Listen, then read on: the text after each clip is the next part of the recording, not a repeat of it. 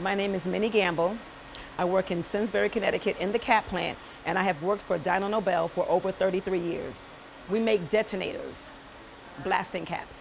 Our product goes everywhere. People want it, and we do a very good job at giving them reliable products.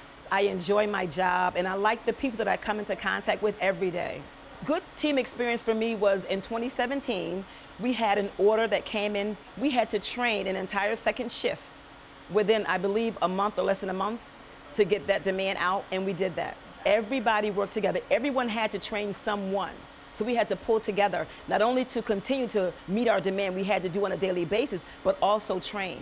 I was chosen in 2017 also to go to the symposium, which is in St. Louis, to represent the cap plant. I saw other employees from all over the Dyno Nobel company, family, even from Australia, and it was wonderful to talk with them and to share our experiences and just to learn what they do. It was just a great experience, and some of the opportunities that are afforded to us here is just wonderful.